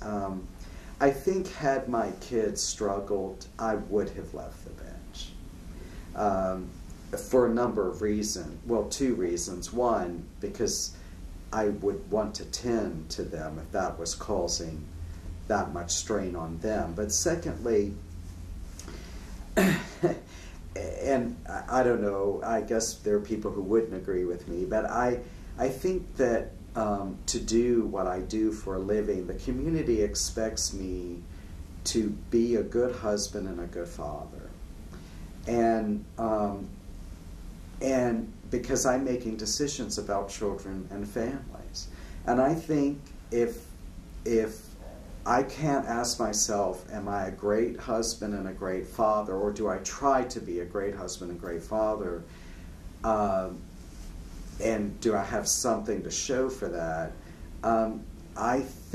I don't know that it would have been right for me to be audacious enough to stay on the bench and make these important decisions.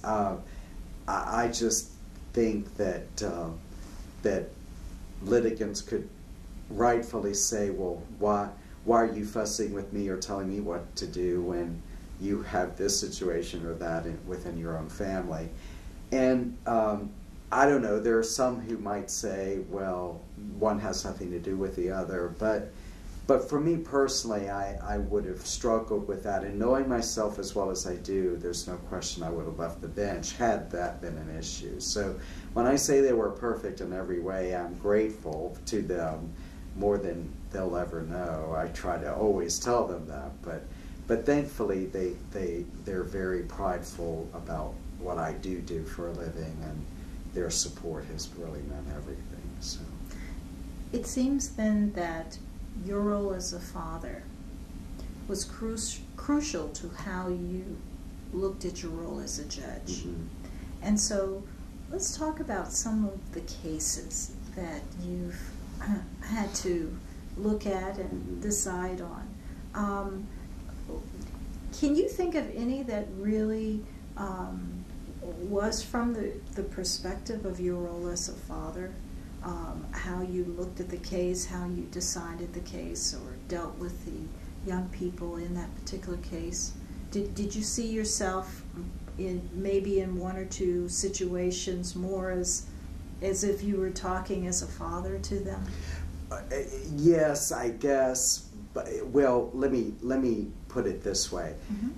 I think the tension that exists within me is that whatever case that I hear involving children or families, I have rules that I have to go by, and they're the statutes and the case law. So the tension is how do you apply that to the real life drama that's going on in your courtroom? So I have to follow the law, but then I have this other tension about, yes, but this is my experience, and can I bring anything to this decision and plugging in those criteria and those laws and that information to, in the best way possible, decide this case.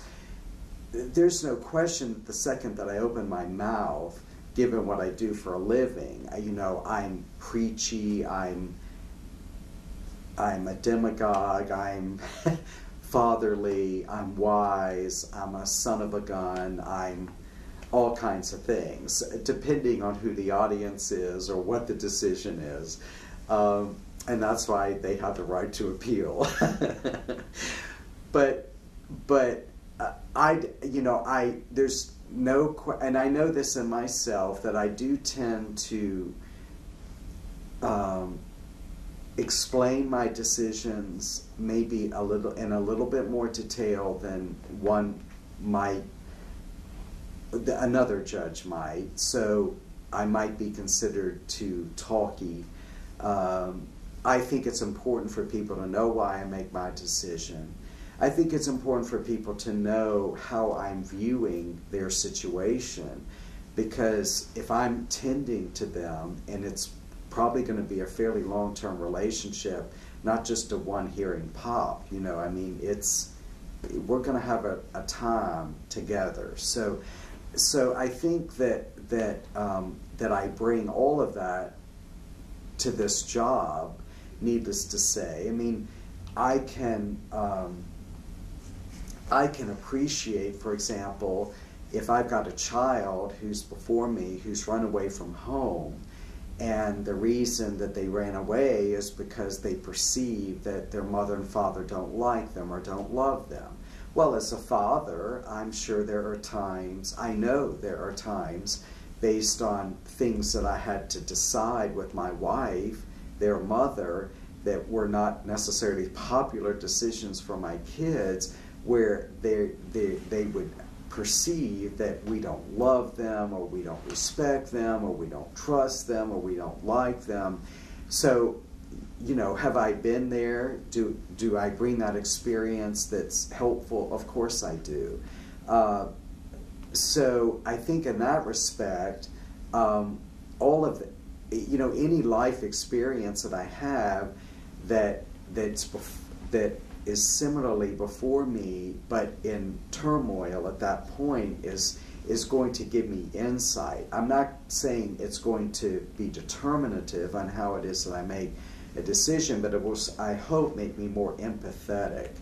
I think as a judge, too, that every time someone sits in the witness stand, that I have an obligation to try to put myself in his or her place.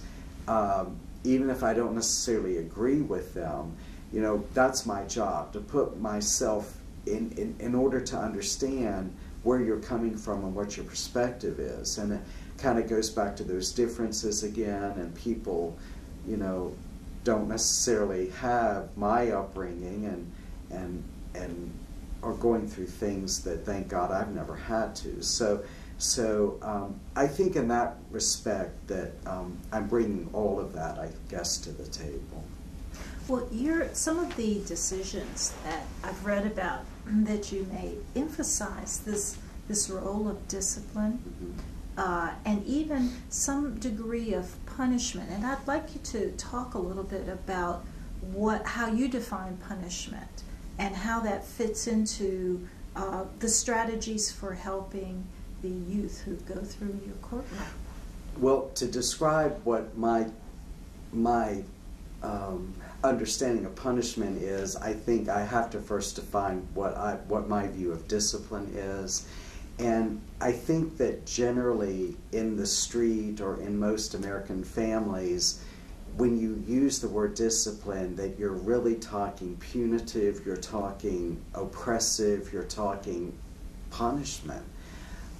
That's not my definition of discipline. Discipline for me is structure, being a good guide and mentor,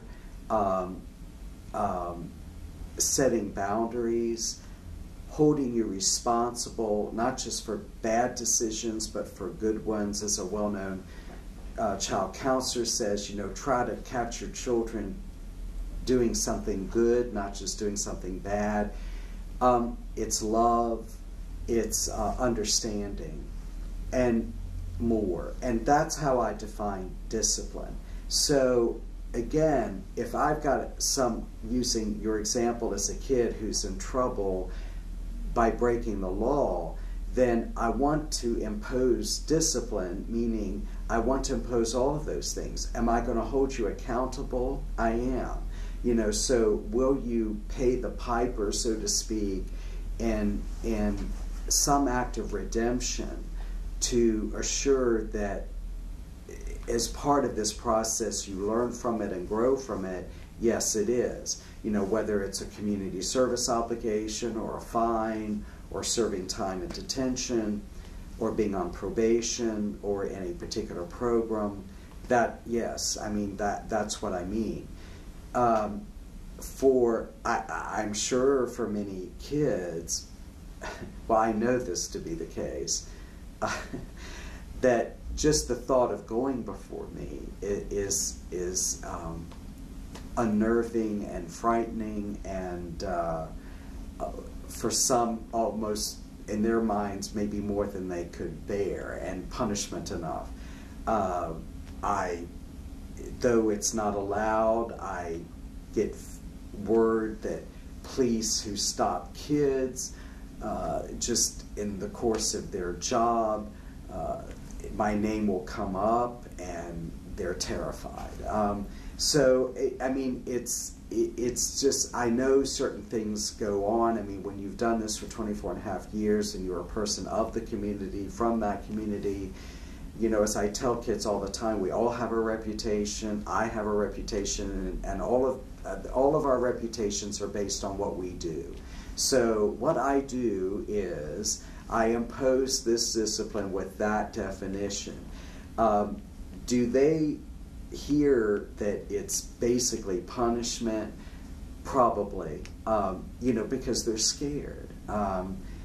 They've broken the law. But as I say all the time, too, to kids and adults, you know, breaking the law is just nothing more than bad manners. So if you're a kid and you've got these bad manners, that says something about your character, and what can I put in place to make sure that that gets straightened around.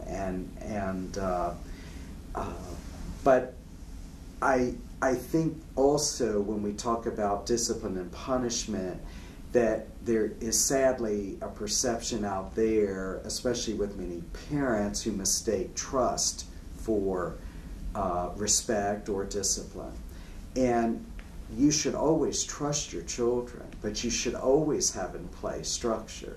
And one has nothing to do with the other, but sadly, so many parents, I think, throw out the discipline piece, the structure piece, and put in its place the trust, but they have to be together. And so in the process, again, our statute permits this, and I use it very frequently, is I impose certain obligations on the parents. So when things are amiss in that department, you know, we try to tend to that as well. Do I perceive that I am perhaps regarded as tough or stern, or, you know, I'm really going to hold you accountable? Probably so. But, you know, whenever a judge speaks in a setting like that, just like with some parents, or most parents,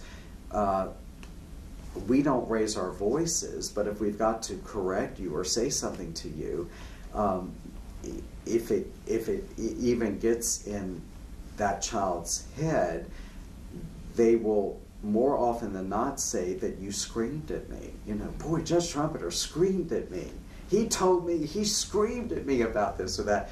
And it makes me laugh because I don't scream ever in the courtroom. Of the many, many cases that you have had to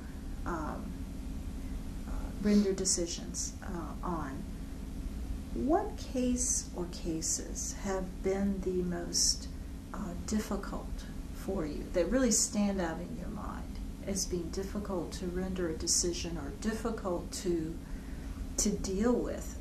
Because many people take burdens home with them, especially in these kinds of jobs.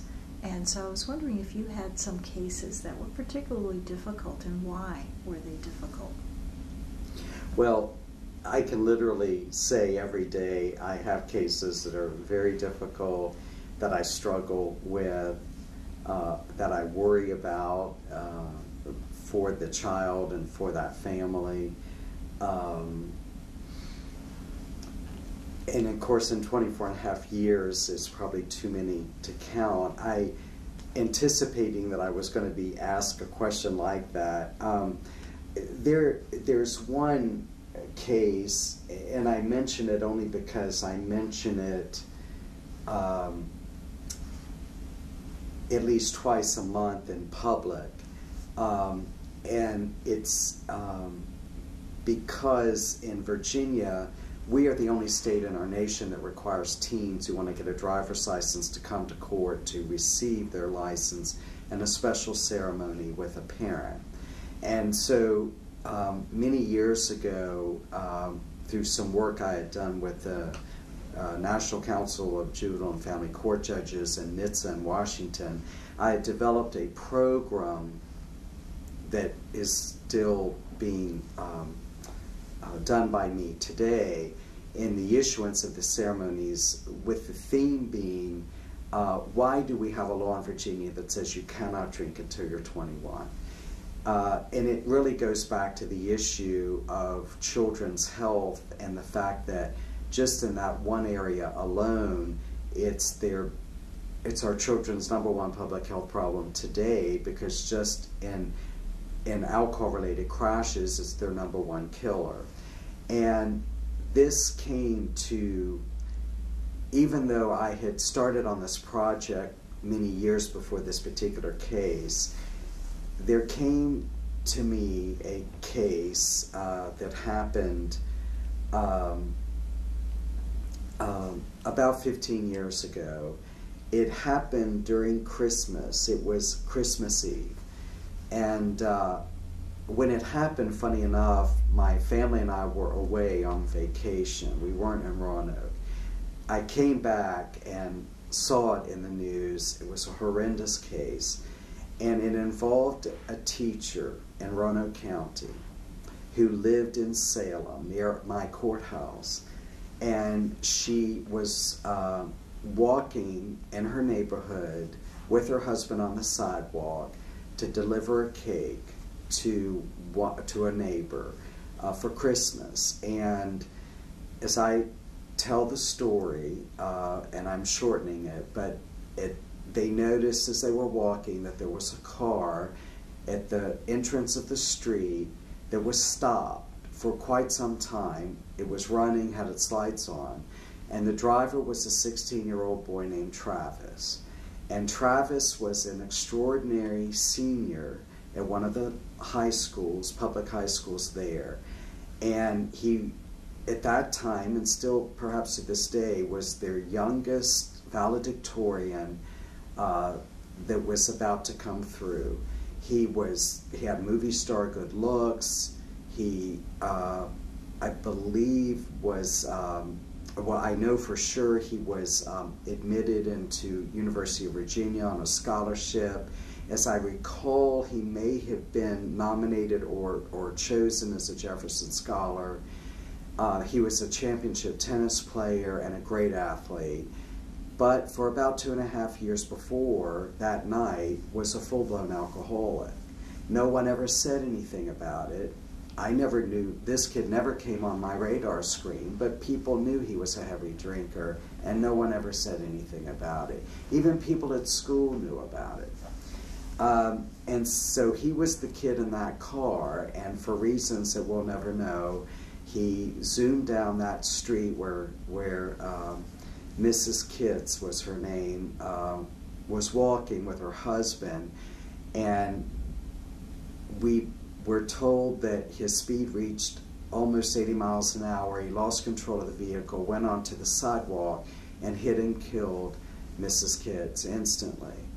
It took them, sadly, though, many hours for them to find her body because the impact was so great that, and she was thrown so far, and it was such a dark, cold night. That case was poignant for me because it was a sign to me, and I mention it, as I mention it all the time in this ceremony, because of this program I do and this exercise I do with kids about why we have this law and why it's so important that you not drink and you obey this law. Because not only was Mrs. Kitts killed, and therefore it destroyed her family, and their son was a classmate of this defendant named Travis, but you know how it literally ruined Travis's life. At the time, the statute and the nature of the laws at that time, from the juvenile court laws perspective, was not an offense for which this child would have been transferred for trial as an adult. The level of that particular charge was not what it is today as a result of that case, quite frankly. And because of the fact that Travis had no prior criminal record and the status of that kind of charge at the time, though the Commonwealth perfunctorily made a request that he be tried as an adult, we all knew, even the prosecutor, that was not going to be happening. So there was a great community outcry, needless to say, that, well, if Travis was going to be tried as a juvenile, what would have been the very worst sentence he would have gotten for killing this woman? And it would have been committed for less than a year to a juvenile correctional facility. Well, that's really what happened, and that's really how it did play out. But what was particularly poignant is that Travis always wanted to be a doctor. I mean, he had set that for himself as a goal. Of course, he lost that admission to UVA. I mean, his life was literally destroyed, and he was locked up in a juvenile correctional facility. But he told me at his sentencing that he promised me that he was going to make good on his dream, and he was going to do just that. And so some years went by, and as it turned out, my own son, Jason, was admitted to the engineering school at UVA. And when we went there to take him to college, they had a cadre of students assisting throughout the university grounds, these new first-year students, and in the gymnasium was a nice-looking guy who was, you know, helping the new students, and he comes up to me and he says, "Hi, Judge Trompeter, I'm Travis." Well,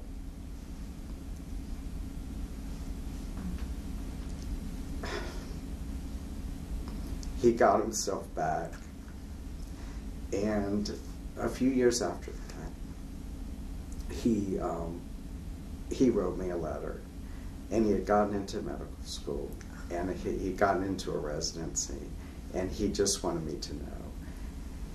And so we saved that kid. So that was a big case. That's incredible. Yeah. It sounds like cases like that, where someone really, really follows their word, is kind of rare. Although, perhaps they're not rare. it's just that they're not rare. They're just not that dramatic. Thank God. I couldn't do that all the time. But what I mean by that is that just small things or small successes can make all the difference in the world and the life of any child, you know, or any family that I'm asked to, you know, make a decision about. And so, you know, that was an extraordinarily dramatic case in terms of its facts, but it doesn't have to be that someone, God forbid, dies over an incident for something wonderful to happen. I mean, wonderful things and extraordinary things and poignant things, you know, can happen all the time. You know, it can be something in a child abuse case that had a happy ending. For example, next month, we'll celebrate with many other courts throughout the nation Adoption Saturday, and in my jurisdiction we do that, and we have one of our circuit judges finalize certain adoptions for some of our kids who've been in foster care and who have these nice adoptive families. And you know, so I get cards and pictures and letters, you know, about these children all the time, and or it could be just an issue about a kid who, you know, came before me and, you know, as a teen was shy and depressed, and we just got them a little help, and it made all the difference in the world. And they'll come up, and you may not remember them, but, you know, they'll thank you for what, you know, what little thing you did. I mean, and they make me cry just as much as that one did. But those are fabulous, you know, victories. You know, is it a, you know, is it heart-wrenching and gut-wrenching? You know, it is. I mean, I tell people, when they say, what do you do for a living? I say, I'm in the human misery business. And you know, and it really is. I mean, that's, people are, for the most part, miserable as they're entering my courtroom because of a miserable situation or a horrible situation. And you know, they can be pretty torn up. So when I say it's the most important court in the land, you know, that's why, you know, I say that. So. How did you make that adjustment emotionally to go through 24 years and still loving it, still really finding? Because I am still kind of euphoric that I get to be part of a system that can make this difference. Again, I don't take any credit for anything that I do, but that's what gets me through, you know.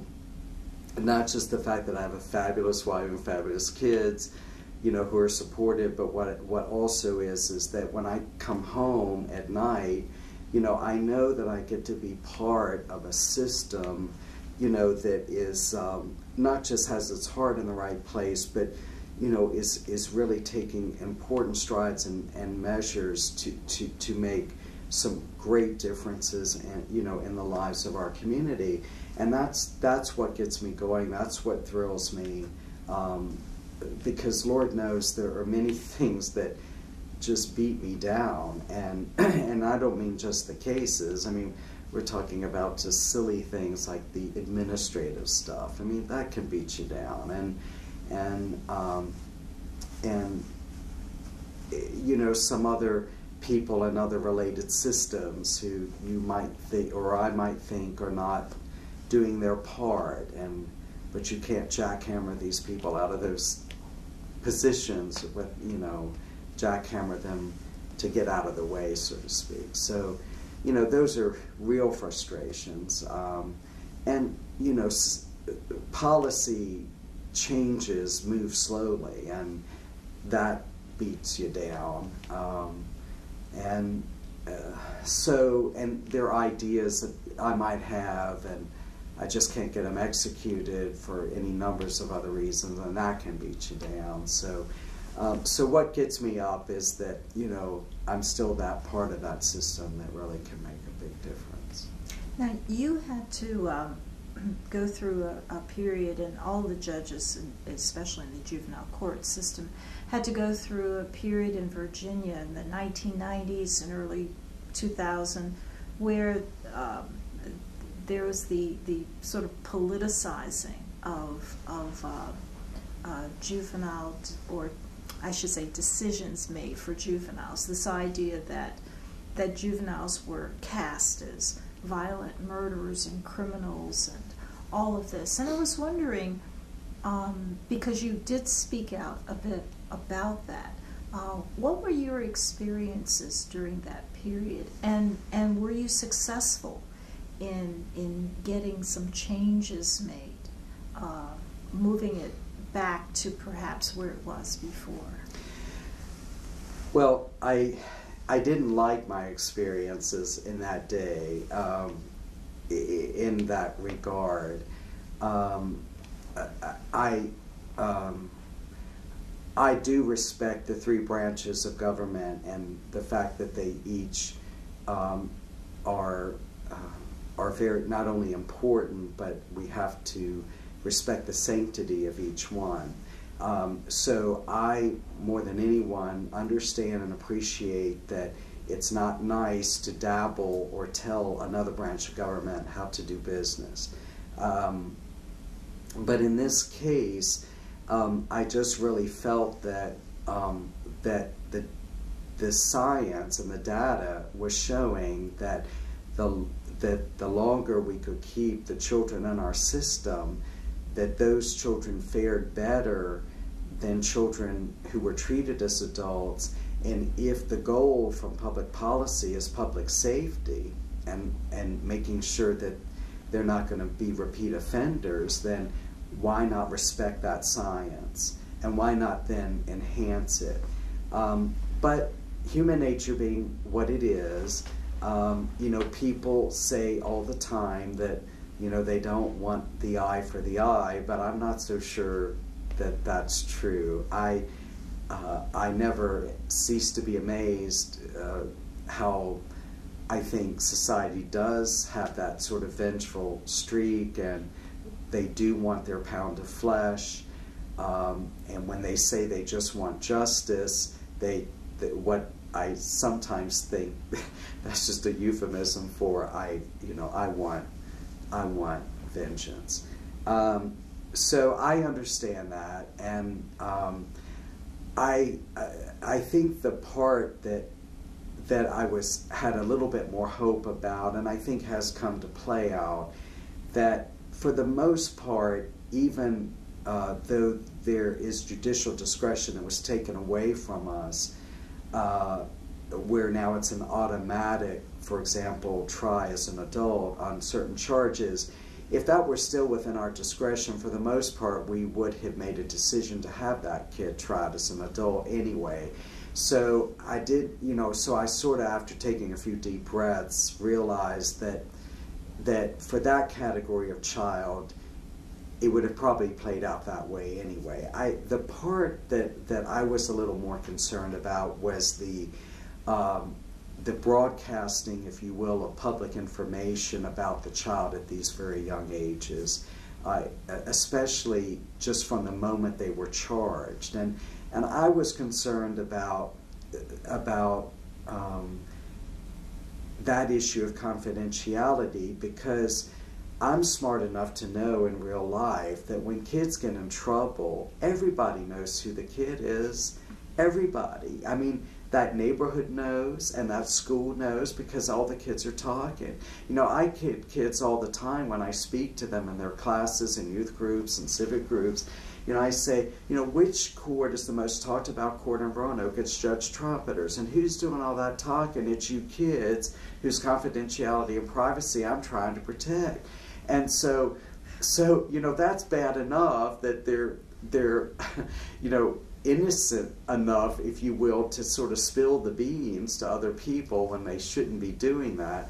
But from a public policy standpoint, I just don't think it's the right thing to do, to sort of squish these kids like a bug in terms of their name. Because, you know, when I grew up, my folks always taught me that my good name is my most precious asset, and we can impose sanctions and, again, discipline, and the definition that I think of, and consequences, you know, without tearing a child down and destroying them forever by humiliation. I mean, I don't want humiliation, and that's not justice. So I was concerned at the time about the sort of opening of the doors to, just from the moment the kid got charged, we're not even talking about conviction. I mean, from the moment they were charged, that the press had access to these kids' names.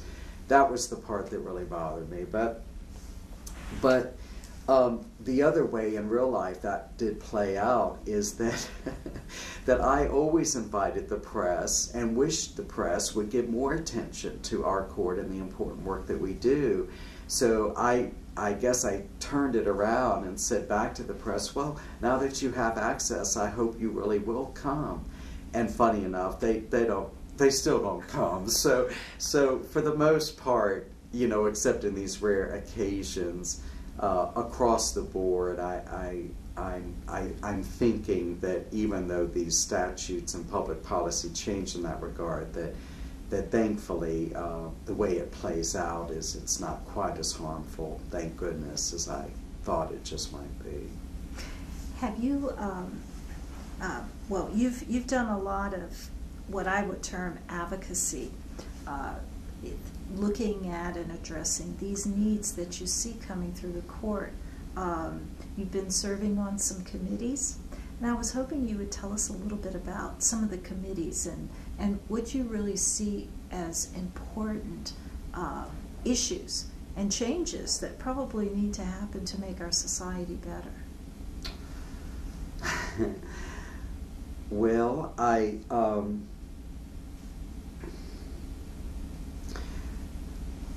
think that any programs or committees that I've had the privilege of either helping to start or to be a part of, I would never be so grandiose as to think that but for me, we wouldn't have these wonderful changes. I think that in terms of things that I worry about for our kids and families today is I still worry about the issues, particularly of alcohol, which is still our kids' #1 drug of choice. Though drug use is down, sadly, I still think there's a great acceptance within communities or by parents that this is still an innocent rite of passage, or somehow this substance is okay. So I'm hoping more and more through work of our, you know, of people in a leadership role, that we can, through education and continued advocacy, you know, make sure that they understand that these are health issues for our children. It's not a moral issue. So I think that that's something that I would like to continue to strive to do. There's no question that that I think that a lot of today's parents are behind the learning curve about issues of some pretty toxic stuff that our kids can get exposed to, not just in pop society, but particularly over the internet. You know, I remember when I started work, I used to say to audiences a phrase that one of my broadcast friends came up with, and that is to make sure parents understood that you should regard your television as a stranger in your home. Well, now when I speak to parents and groups and community, you know, I have to say you need to regard the computer as the devil in your home. And it's not to say that it isn't a great tool, it is. And it's not to say I don't want you to have one, because I do. But it's just to say that, unfortunately, there are so many parents out there who feel that they know so little about it that they can't control this monster. Some do know very little about it, but some, you know more than they think they know and can be easily trained. So I'm worried about what's happening in this generation, so to speak, until this generation becomes parents and can kind of get on top of that, because they are savvy to it. But of course we'll always be concerned about what sort of pop culture may be straying our kids to do, but needless to say, Roanoke City, for example, has, as was just reported last week, the state's second highest teen pregnancy rate. So those are issues that, you know, continue. I think that we need to continue to take on. But there's no committee or program or effort that's ever going to be able to take on the big monster of just the huge movement of whatever today's popular society would be, whether we're living in 1820 or the first century or in, you know, 2009. Every generation's parents complained about how out of control their children were and what's really going to become of them because of what they're doing. I think they're going to be just fine, but I, again, want to make sure that our parents don't lose steam and sort of emancipate their kids in the 8th grade. It's not the kids that that are different or bad. It's the way our kids are being parented that I think is changing, and that I worry about, and I think that we need to focus our efforts on. How is that different now? How do you observe the difference in how parents parent? Well, from my courtroom observations, I'm observing that, again, they're using the prior expression that parents are emancipating their kids in the 8th grade. You know, as I say, what you see is not what you get. You know, most of these kids are maturing physically much faster than their parents did or their grandparents did. I mean, they have literally adult-looking bodies, and they're very young teens, and I think a lot of parents mistake that you know, what they're looking at, it doesn't mean that what's inside that cranium is by any means fully developed. So I'm worried about issues of parents' perceptions about, you know, putting in place these boundaries and structure. I worry about issues of substance use. I worry about issues of just the struggles that parents have today and trying to do it all, and you can't do it all and you can't have it all. And my community remarks have been for many years, and it's tended to be a very almost people are aghast sometimes when I say this, but this is a true story. Last spring, I was at a Juvenile Diabetes Foundation dinner, and a lady came up to me in the buffet line, and she said, "Judge Trompeter, my name is so-and-so, you don't know me, but some years ago I attended a workshop that you did about good parenting skills, and you told me that I should quit my job when my kids reach middle school, and I did." Well, I didn't say you should quit your job in middle school, but I was asked a question about making sure that your kids were being supervised. And my comment was, well, to be honest with you, if I had a choice in today's world, because of the quality of daycare that is available out there, if you had the ability to stay at home for only one phase of your child's life and go to work at the other phase, then I think our society has it backwards. I would vote that you leave the house and go to work from infancy until 8th grade, and then come back in the 8th grade until they're 18. And the reason I said that is because that's the high-risk years. That's when kids are going to experiment. That if you're not there and you don't see, then you don't know what they are doing. And so that's the time that you need to put in place that structure. So I said, so if you are in a family that has the luxury that either the father or the mother can come back into the home versus doing it from infancy until the kids go off to, elementary school or middle school, then my vote would be for just the opposite. And funny enough, this woman comes up to me and said, I did just that. And even more funny, she said, and I just want to thank you because it was the best decision I ever made.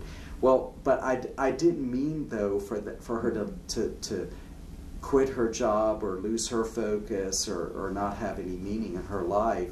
And particularly because it was a woman, I didn't want it perceived that I was making a sexist remark, because, you know, that was not the case. I just said, if the mother or the father have that luxury. So I guess, you know, people do take to heart things that you say as a community leader, and you just never know how that's going to come back to visit you.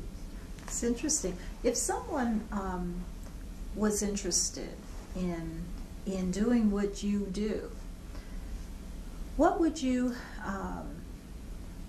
either warn them about, make suggestions about, try to prepare them to understand is a typical day for you as a juvenile court judge? Well, if someone were to ask me, you know, what should you know, what advice would I give you?